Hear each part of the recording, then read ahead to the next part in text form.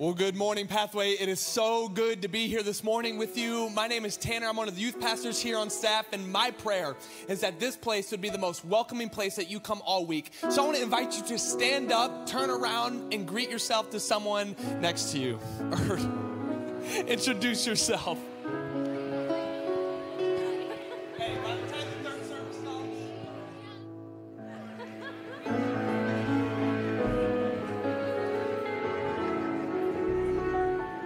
Go ahead and remain standing. We're going to start this morning with a little bit of worship.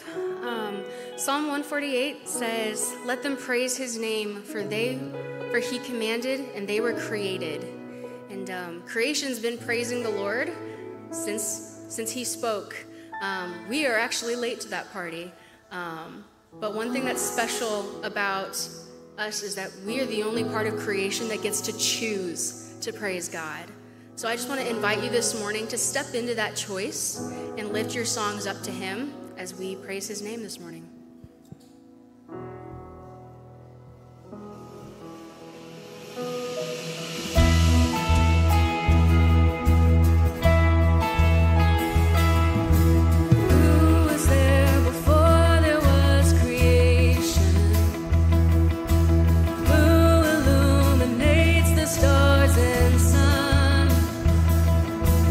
Who set eternity in motion?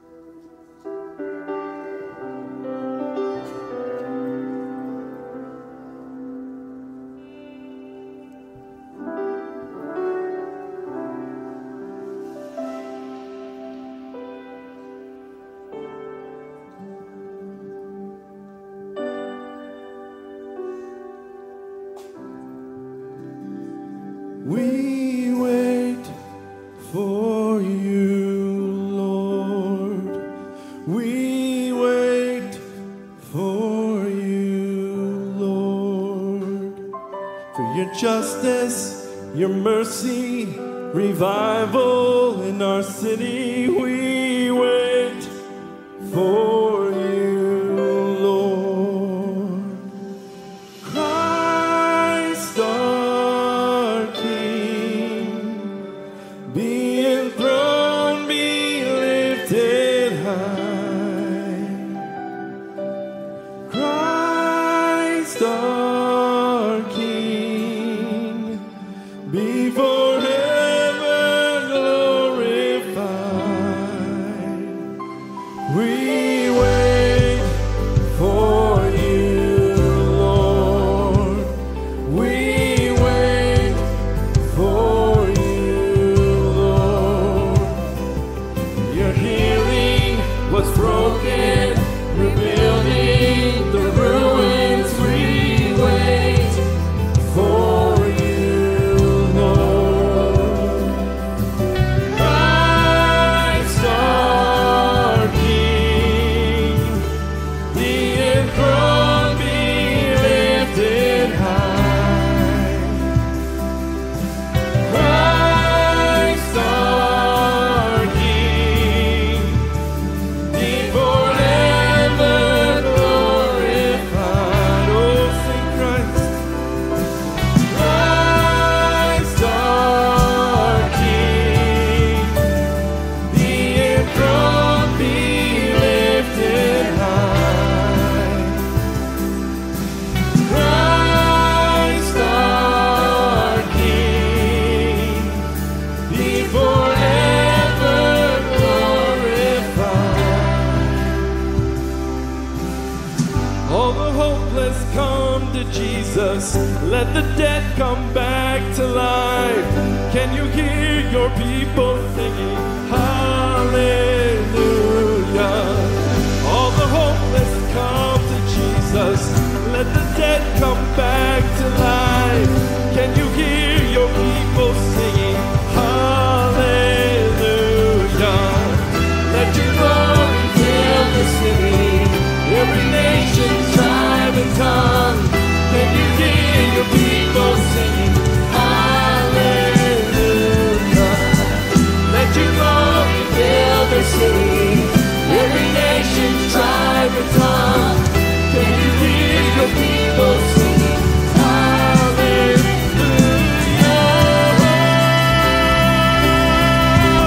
Christ our King, be enthroned, be lifted high. Christ our King, be forever glorified. Oh, Christ our King, be enthroned, be lifted high. Christ our King, be forever glorified. Christ our King, be enthroned, be lifted high.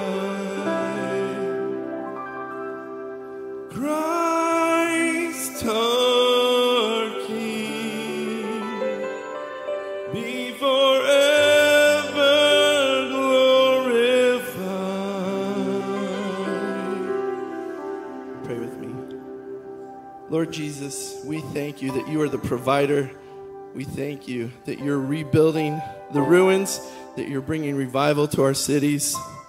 Lord, I'm reminded of the book of Daniel when Israel fell and Daniel and a few of his friends were taken to a land they didn't know, under rule of people that saw things completely different. It would have been easy, I feel like, to have just said, okay, well, I guess I was completely wrong about everything. That maybe God isn't the greatest. Maybe he's not in control. Maybe I've been stripped of everything. My identity, even to my very name, has been changed. And I feel like it would have been easy to just give up and say, okay. But Daniel didn't, and he served as an example of the power of God to be able to say, I don't understand it all, and I don't know how things are going to end up, but there's no way I'm giving up the one truth that is in my life, and that is God is in control, he's sovereign, and he reigns. And when he did that, Lord, you provided for him, you protected him, and you restored him to a position that was one of the top in the land. And so we know, Lord, that when we're following you, when our eyes are on you, that all we have to do is ask for help, and you will provide it because you're faithful to provide. We thank you for that, Lord. We thank you for this day, for the people in this room. In your name we pray. Amen. Amen, amen. You guys can have a seat. Something that always fills me with so much joy and so much encouragement is hearing your voices be lifted to Christ, our King. And we would actually want to give you an opportunity this morning, as we always do, to continue on and worship through our giving. And on the screen here, there's a multiple amount of ways to give. And when I think of giving, I often, I don't know about you, but I think of me and I think of all the things that Jesus has lavishly poured out onto my life. Answered prayers, breath in my lungs, things that he is over and over again saying, for you, how much he has given me. And I pray that this morning that would be our response back to the giver, saying, all that I have is yours, Christ. My mind, my heart, my soul, my finances, all of these, I just want it to be a response of worship. And we want to give you an opportunity to do that if you feel led. And before we do that, actually, we want to give you a couple updates. We as a church have an incredible opportunity, and we partner with a number of different ministries in our city and through the churches. And we actually have our local missions director here who's on staff with us today. And she's going to share a little bit about what is happening in our city and what is going on. So would you welcome Erin Ansball to the stage with us this morning?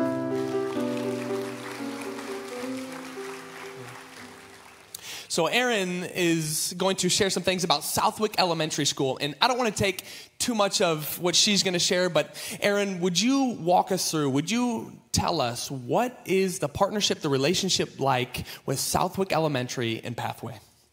Yeah, so Pathway's partnered with Southwick for many, many years. Southwick is an elementary school in East Allen County Schools. It's on the southeast corner, so past New Haven and Woodburn. They are situated down there. And they are a K-2 elementary school that houses 710 students. So if you can imagine the number of little people running around, 60% of those students are ELL learners, meaning they are English as a second language. So we have a vast number of kids that don't speak any English at all. In fact, there's currently a kindergarten classroom with 4 English speakers in it. Imagine teaching 5-year-olds that can't speak your language. They are also a school that faces a lot of economic challenges. Over 100 of their students are considered homeless, meaning they sleep on relatives' couches or in vehicles. They do not have a permanent address. So the teachers there face a vast challenge with their students, but they are also a lot of new and young teachers. 11 of their teachers this year are brand new. 3 long-term subs are currently in their building. And so they are facing not only a challenge of students, but as a staff, they don't have some of the longevity that some schools have. And so they work really hard to serve the needs of their student body and their families. And they have a lot of challenges that we as a church love to come alongside them and help them with. There's a need and also a great opportunity to jump in and serve. And for those listening with us today who are just sitting here wondering, what can I do? And would you tell us, how can Pathway people engage with Southwick? Yeah, there's always a need at Southwick. The needs are endless. One of the things we feel passionately about is that the better we care for teachers and staff, the better their students and families are served. And so we do focus a lot of our attention on what's going to make a teacher's job easier. One of those things is they don't have a PTO. if you have a student body whose families don't speak English, it's really hard to get them all in a building and have parent involvement. So anything you do in your children's elementary schools, fall festivals, field days, teacher appreciation week, meals during parent-teacher conference, these are not things that are available to the teachers of Southwick. And so as a church, we try to step in and serve as a PTO in a sort of PTO for their school and for their teachers. So we have a lot of opportunities that way. Right now, they have a desperate need to refill their storage closet with 11 new teachers and kids who pretty much show up to school. I mean, they open a backpack on the first day and there's a pair of scissors and a highlighter, and that's all that student's going to be able to bring. So those teachers are supplying a lot of their students' needs on their own. We're going to try to refill their storage closet and get them some access to use. The list of those most needed items is in your sermon notes.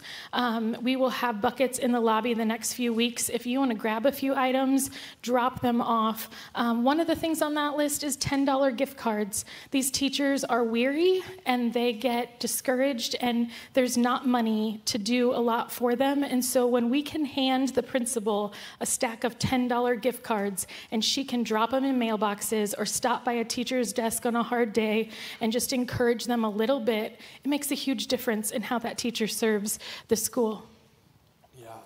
And even for us who are listening and now we're sensing, hey, I want to jump in, and now we know how to jump in, but even when we walk out of this building this morning, how can we just be praying for Southwick? Yeah, I met with their principal and vice principal 2 weeks ago, and they feel weary already, and it's only September, and they feel weary. It's been a hard start. They've added 100 new students to their building, and like I said, a lot of new teachers. And so I think that you would just pray for encouragement for them, for stamina. I think it can be easy to think that crayons and gift cards and maybe a hot meal aren't that big of a deal, but we're praying that those are seeds that the Lord is planting in hearts of teachers. We don't know their faith. We don't know where they're at with the Lord, but we hope that by loving them well, we can have opportunities to show them the love of Jesus and maybe influence their life and their eternity through that. So if you would just pray for that, pray that they're encouraged and that the Lord meets their needs, whatever those are. Yeah, absolutely. And we also have another opportunity coming up for us to jump in and to possibly serve with Love Your City. Aaron, would you talk us through what is Love Your City and what is our relationship like from Pathway to Love Your City? Would you tell us about that? Yeah, Love Your City is an initiative that we have partnered with NeighborLink. We're going to tackle some of the projects that have been sitting in their queue for a while, some of them right by our neighborhoods and some throughout the city. That's going to happen from September 21st, so this coming Saturday, through the 28th. And you don't need to know how to do anything. You just have to be willing. We will have team leaders who will be on site with you. They will help you. The projects are not super involved, but if you have an hour or two or maybe half a day, daytime, evening, weekend, that you would think, hey, I'd love to serve somebody, rake some leaves, paint a wall, whatever needs to be done. There's a QR code in your sermon notes under the Love Your City section. You can sign up there. We'll send you the sign-up link this week. No commitment, but if something works with your schedule, you can jump in and help us love our city and tackle some projects for people that can't get those done themselves. Yeah. Hey, can we thank Aaron for sharing with us this morning?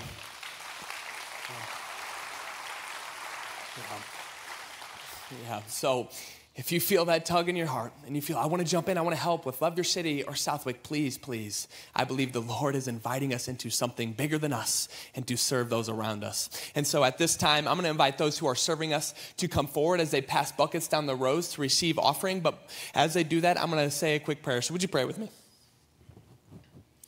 Father in heaven, thank you for this morning. Thank you for waking us up. Lord, I pray for those who are at Southwick and in our city, Lord, that you would just bless them. Lord, that you would wrap your arms around them, that you would provide for them like we sang this morning. God, would they come to know you deeper? Would they come to trust you more and to start a relationship with those who don't know you? Lord, I pray for this offering that you would bless it, that you would send it out however you want. Father, that your will would be done the way you see it happening in your leadership and your provision. Would you meet the needs of your people through an act of faith? And God, we ask you to move this morning in our hearts. We love you and we praise you. In Jesus' name, amen. Hey, this morning now is a great time to pull out your sermon notes, pull out your Bibles, pull out your pens, because we're about to jump into week 2 of As For Me and My House.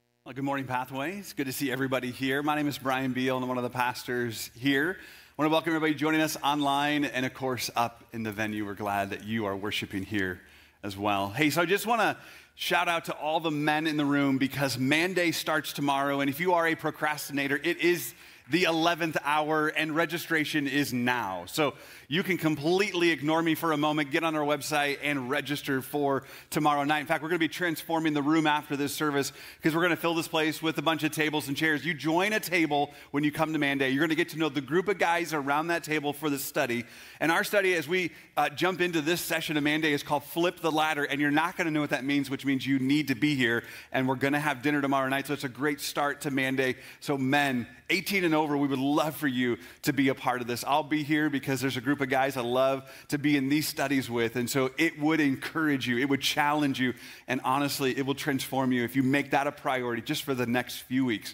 And a great chance to do that. Hey, we're also going to unveil something that we have available today that we're probably going to find some ways to talk more about as time goes on. But we have people that come to Pathway that don't speak English or it's not their first language. And so we now have a service. You're going to see on the screen a QR code that will then, if you scan with your phone, you can actually access everything that I am saying back to you on your device in a streaming subtitle list of everything that's happening from the stage. And you can read that in your language. And so if you scan that, maybe even if you're hard of hearing in English, you can access that in English. And this is a great way for us to serve people at Pathway. And so maybe you know somebody, you have a neighbor, a coworker, a friend that doesn't speak English, but if you brought them to Pathway, then they can interact with everything happening right there on their phone. And so that's available. We'll find ways to make sure that everybody knows how to get to that website link every single weekend. And so that's available to you. I don't know how your summers went. Mine was pretty active. I had a slight job change here at Pathway, and it's been a fun ride just trying to figure out a new role here at Pathway among staff and everything. And a couple of things that I still get to do. I still get to wrap my arms around our Bethel University Extension site. We have full-time college students that are studying here at Pathway through Bethel University. And then I still get to connect with and lead inside of our Thrive Financial Ministry. And I want to talk about two things coming up with our Thrive Ministry that I'd love for you to know about. One, it's on your sermon notes. There's a QR code that talks about or connects to our Financial Peace University class. And we are launching our next one September 26th. It is 5 weeks long. And you're thinking to yourself, I've heard about that. I thought it was longer. It is. It's 9 weeks long, but we're going to do it in 5 weeks and still go through all the content. So we would love for you, if you have never done this before, to sign up. It's $25 per person or couple because you share a workbook, and that's why that cost doesn't change. There's kid care available for an additional fee. If you graduate from Financial Peace University, we will give you a full refund of whatever you paid because we want to help you launch into financial peace. So you have nothing to lose, everything to gain, including peace and wisdom in your finances. So you can register right there in your handout. The second thing coming up is we began a brand new partnership this year with an organization called Financial Planning Ministries. And that sounds a lot like Financial Peace, but it's completely different. Financial Planning Ministry is an organization that comes in and here at Pathway that will help you write a will or a trust for you and your family at no out-of-pocket cost to you. And so this is something that we are very excited about. We've already had them come out a couple of times, but now that you're hearing this announcement, and if you're hearing this online, you are welcome and invited to join us in this. So the next one coming up is this Saturday, September 21st. We'll meet here in the building, and there's another webinar online on Monday night, September 23rd. And you don't have to go to both. You just go to one, and maybe if you're married, just one spouse goes to one of those, and that gets you in the door. And I can tell you that 90-minute moment where you're going to learn about what What is a will? What is a trust? Why do I need this? What are the differences? What is this all about? It is so informative and so helpful. And I've had to do these several times because of our relationship with them now. And I learn something new every time I get into those presentations. I would highly recommend you come because they just make the process so straightforward.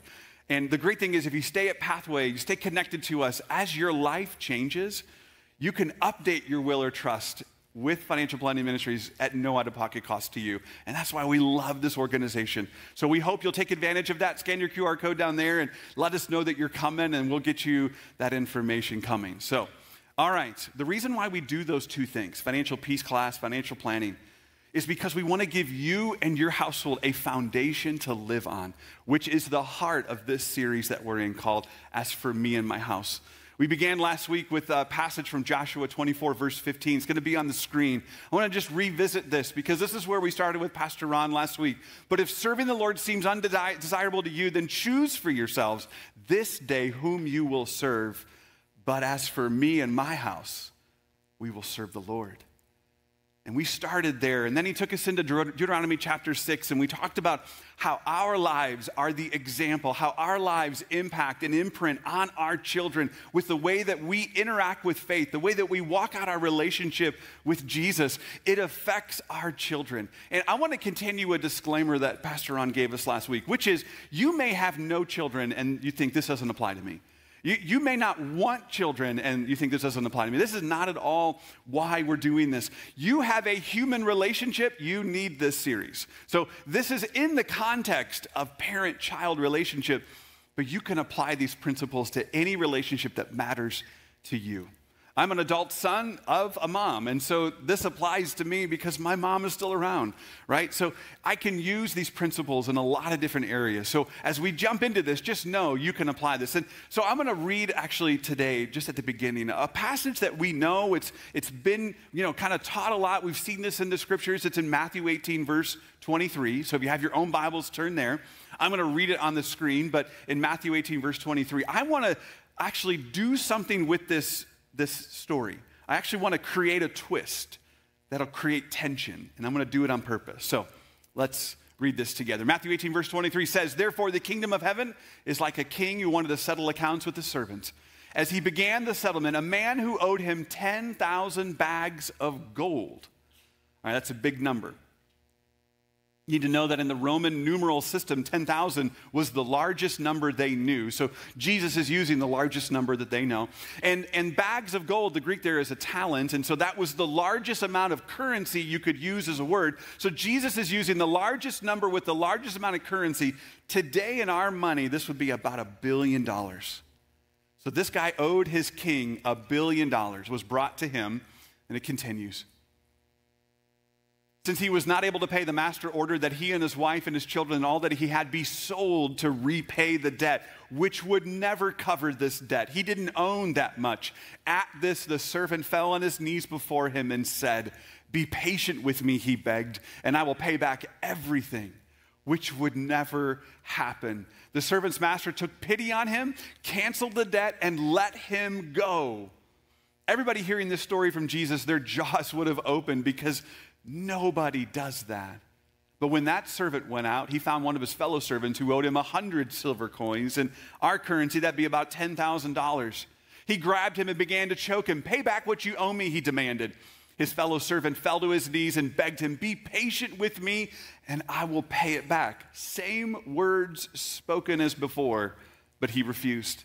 Instead, he went off and had the man thrown into prison until he could pay the debt. When the other servants saw what had happened, they were outraged and went and told their master everything that had happened. Then the master called the servant in and he said, "You wicked servant, I canceled all that debt of yours because you begged me to. Shouldn't you have had mercy on your fellow servant just as I had on you?" In anger, his master handed him over to jailers to be tortured till he should pay back all that he owed. "This is how my heavenly Father will treat each of you," Jesus says, "unless you forgive your brother or your sister from your heart." And so just with that story, I want you to put yourself in the story. I want you to just think about being that first servant, the one whose $1 billion debt was forgiven. Understand that if you follow Jesus and you place your trust in him and you live your life for him, that's what he's done for you. He's forgiven $1 billion debt that you owed and made it right. Not because you deserved it, because you didn't. Not because you earned it, because you couldn't. I couldn't either. There's nothing that I could have done to make that happen. And Jesus didn't do this because of who I am. He did it because of who he is. That's why he did this. This entire story, this concept, is the purest definition that I can give you of grace. This is grace at work in us. You have been forgiven a debt you didn't deserve. Now, I want you, since you're in the story, I want you to imagine that if you have a child or you have children, I want you to put them in the story as the second servant in the story. I want you to think about maybe for a moment if at some point they have sinned against you, they've made a mistake, they have failed. What's your response to them? Do you respond with harsh words, instill punishment that just makes them know that you hurt me and I want you to feel this punishment? Or does the grace, mercy, and forgiveness of Jesus from the King flow from you to your child? Anybody feeling tension yet? That's the goal. Let's begin to resolve the tension. The title of this message is really simple: the necessity of grace. If you have one human relationship, that relationship needs grace. If you have a child or children, those relationships need grace. We need this. So I want to give you a big idea that will begin to draw out some of this tension away from us. And let's look at this together. My acceptance of grace is confirmed by my gifting of grace to other people. My acceptance of grace is confirmed by my gifting of grace to others. See, the requirement in this is that if you do not give grace to others, you will never fully receive grace from God. You'll never fully understand grace unless you give it away. Now, we have relationships, and some of us are parents and we have kids, and some of us are children and we have parents. So I want to talk about how we build relationships on grace. And I want to give you 4 ways in which we build relationships on grace. And here's the first one that I want to give you, which is simply find guardrails that protect freedom. Find guardrails that protect freedom. The irony of this statement would be that, well, you know, if you have no guardrails, if you have no boundaries, now we're free. Now I have freedom. Now I can choose to do whatever I want. That's not actually how it works. When we put guardrails around something, then you have freedom with whatever is inside of there. And so, you know, when we drive in the mountains, nobody gets offended that there's a guardrail on the side of the highway or the road as we take blind curves. We are thankful for that guardrail because it's protecting us from a danger we don't want to encounter, which is driving off the cliff. So the guardrail is there for a reason, and we have freedom because the guardrail is there. So grace, when grace enters into a relationship, you can hit the guardrail. So I don't know if anybody in here ever has hit a guardrail, but if you hit a guardrail with your actual car, you will cause damage. But it is less damage than the alternative, which is whatever is on the other side of the guardrail, which is probably a cliff. It would cause life-altering damage or death if that guardrail wasn't there. So it is okay if our kids hit the guardrail, because then we can teach them. Then we can have a deeper conversation.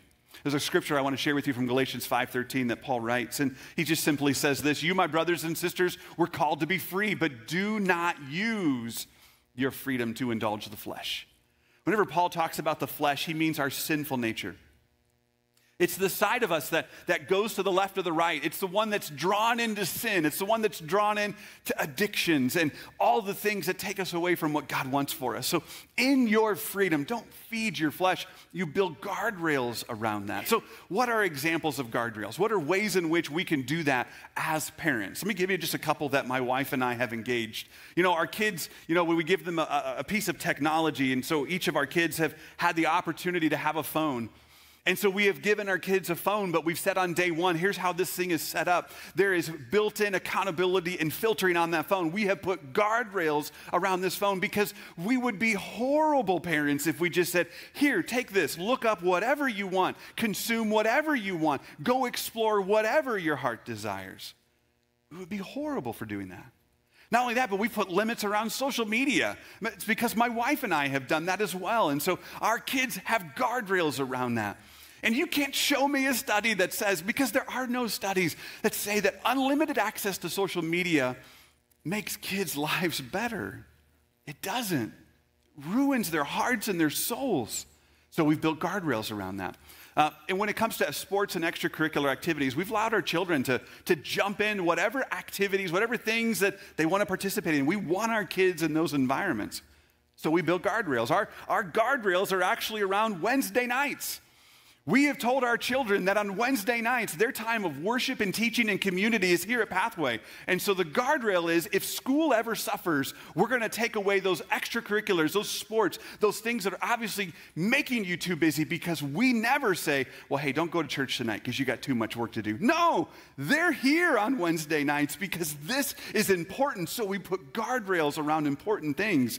And we say, this is where you get connected. This is where you worship. This is where you hear teaching that speaks to you. The Holy Spirit is here, therefore you're here. We put guardrails around the other things so that this doesn't suffer. When it comes to finances, my wife and I decided when our kids were young, at 5 years of age, we've allowed our children to interact with money. We want them to. We want them to work and have tasks that allow them to earn money because we want them to have this interaction. We want them to be familiar with it. And so when they were 5, obviously it was small, but as they've gotten older, we've been able to expand that. And we teach our kids about giving, saving, and spending in that order, with that priority, because it's what we're doing. Their parents are doing that. And so what happens then in the midst of it is we want our children to make financial mistakes.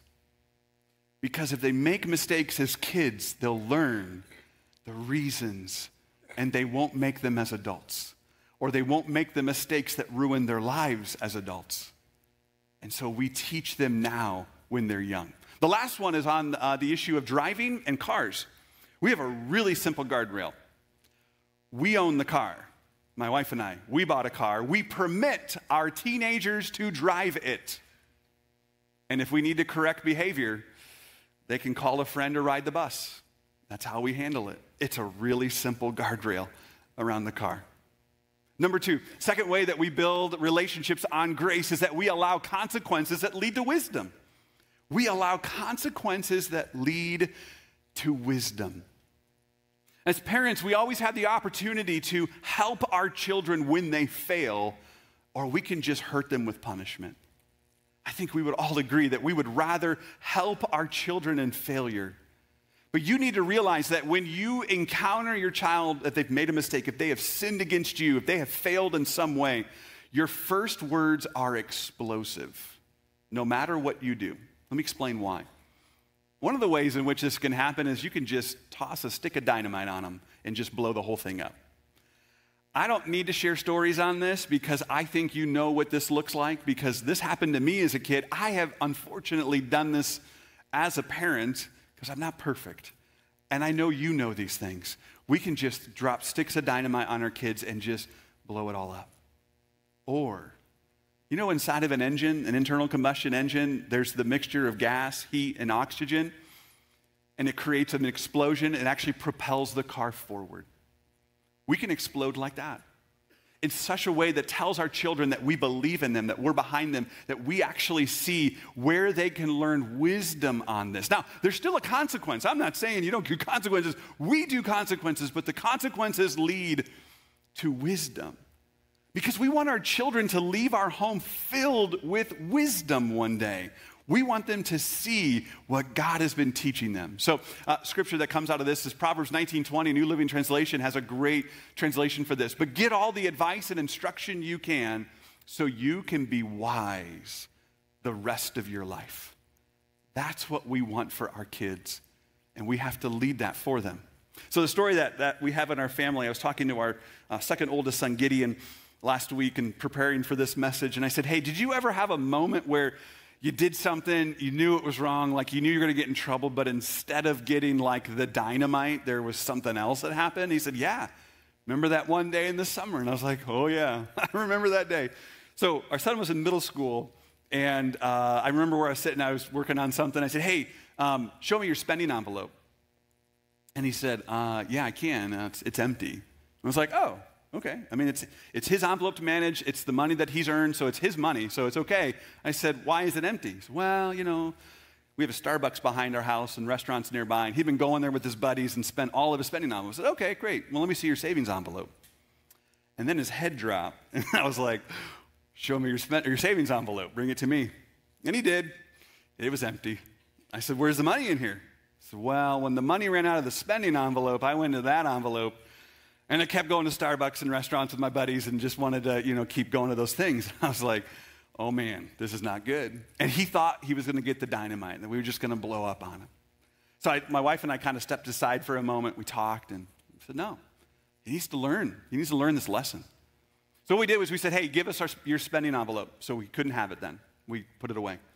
I said, okay, you got to keep earning money. You got to keep doing the things that you're doing. You got to do this, and you're going to do your giving 10%, and you're going to put 90% in savings until you recoup that number. And when you do, then we'll give you back your spending envelope. So we did.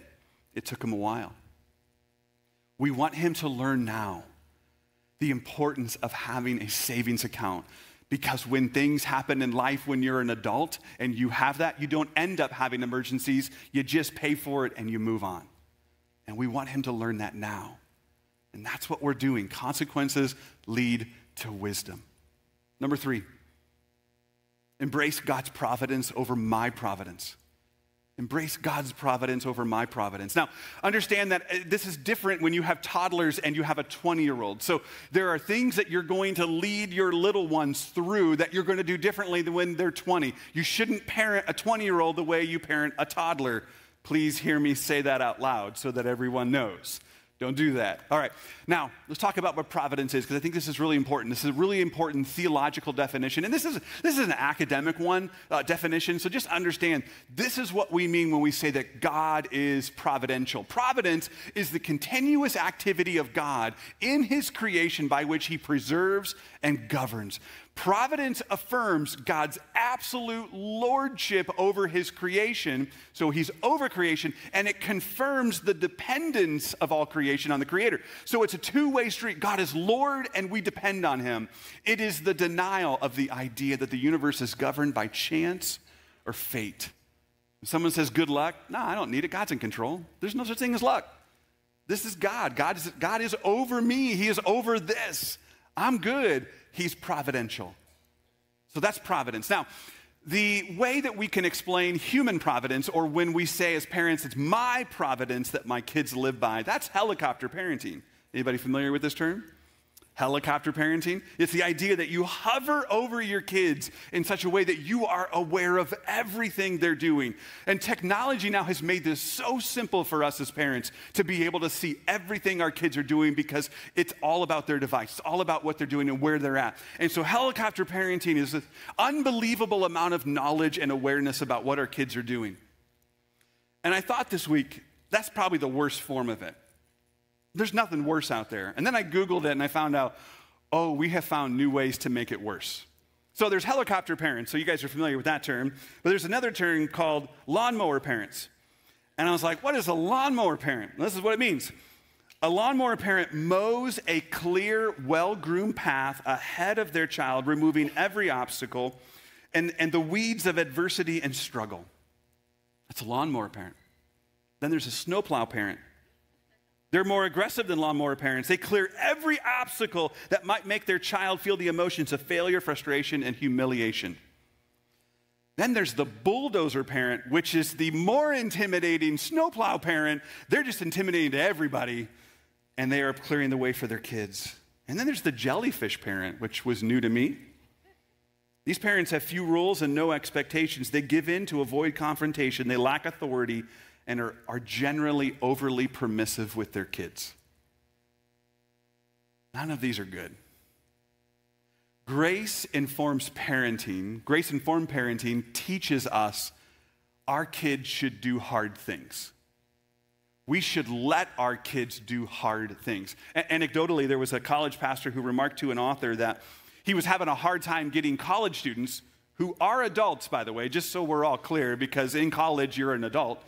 College students weren't allowed to go on college short-term missions trips because their parents wouldn't allow it because they had no control over the trip.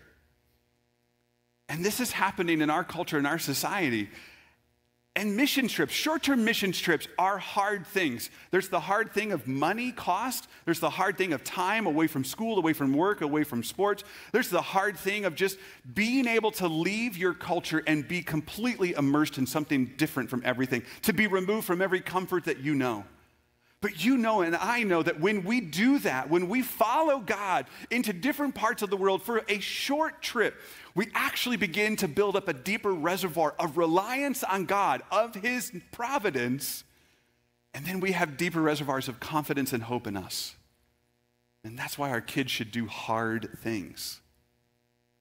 This is something that, if you can capture this, and you can see this for your kids, you're going to come to the point where it is okay to be responsible for your little ones. Totally okay with that. When they are young and when they are small, you are responsible for them. But there comes a point when you are now responsible to them. It is different. And as your kids grow, you've got to be able to do that. You've got to be able to let go and trust that God knows what He's doing.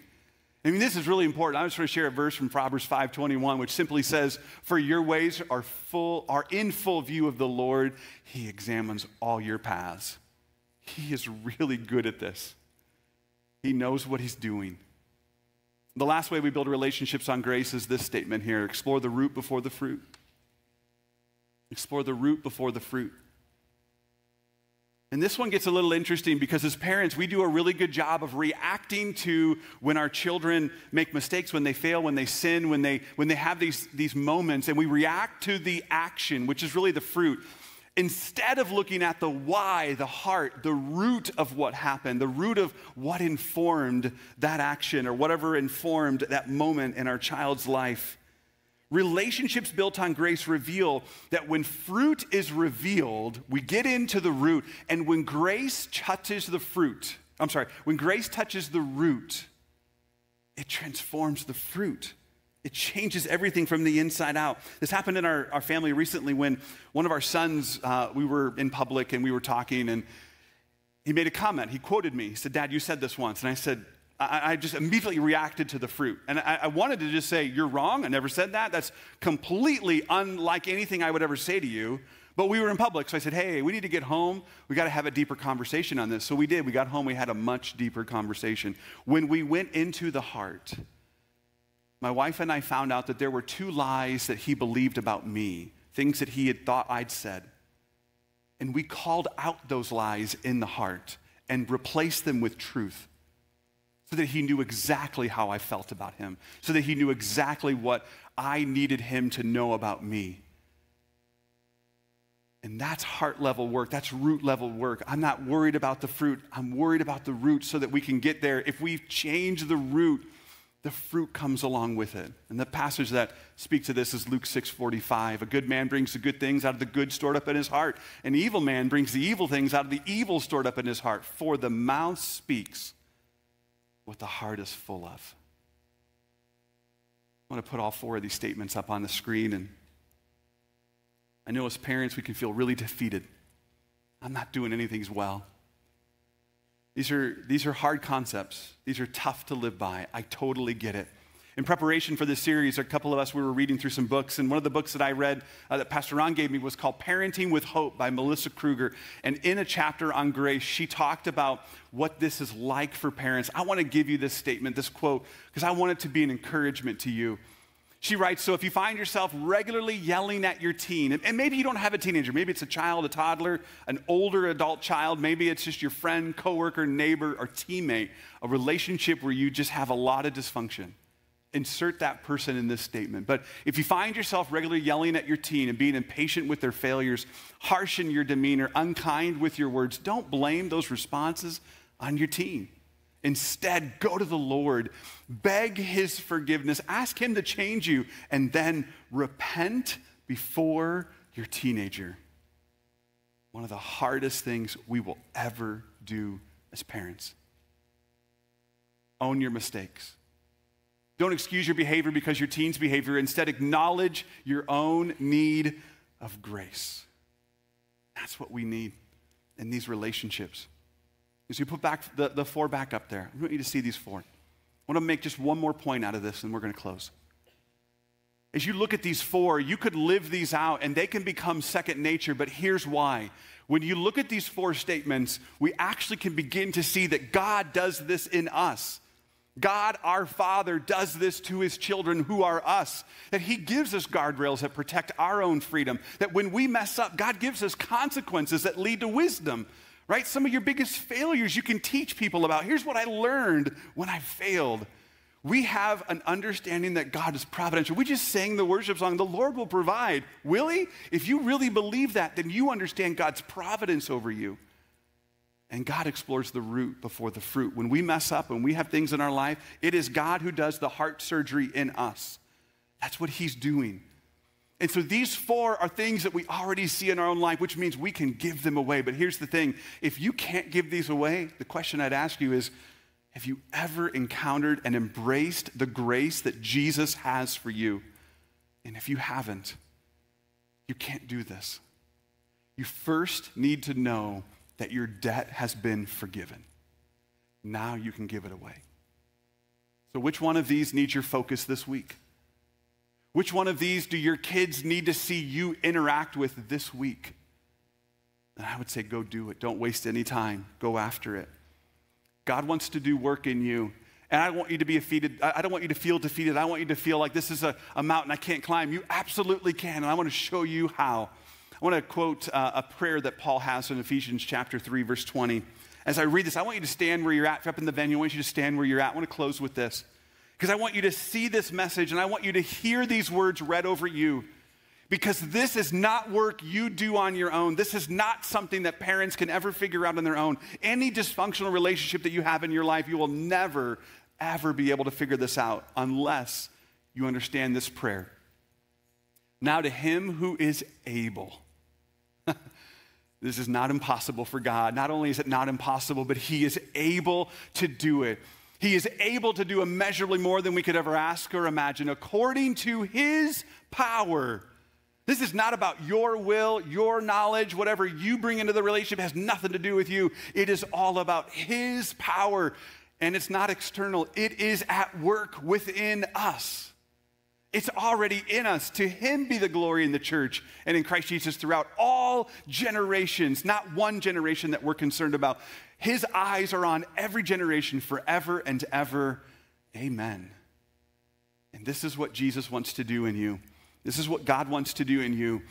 You don't ever do any of this work by yourself. And not only that, but you are concerned. I am concerned about one generation. It's the one that comes after me.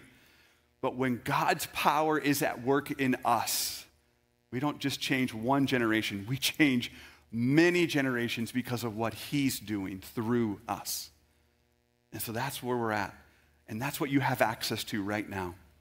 I want to pray over you as we close. Heavenly Father, we need you in so many tangible ways. We are that servant whose debt has been forgiven.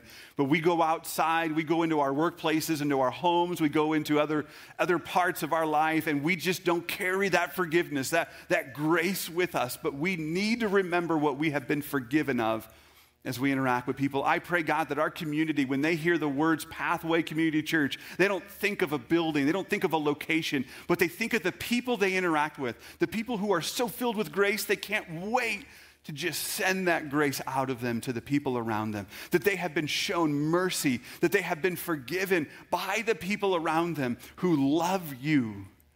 And God, may we be a people that understand this as parents, that our kids would be raised understanding that we are working for their future, that we are here listening to wisdom about what you're doing, and it is not our will, but it is your power at work in us. And we want to see them grow in wisdom and grace. We want to see them protected and moving forward as they do the same for their peers and their future children. Father, thank you that we get to be here, that we get to do this work, to see you work through us. Thank you, Jesus. We thank you and pray in your name. Amen. Amen. If you're new to Pathway, we'd love for you to stop by guest services. And if you need prayer, come forward. We'd love to pray over you. Have a wonderful day.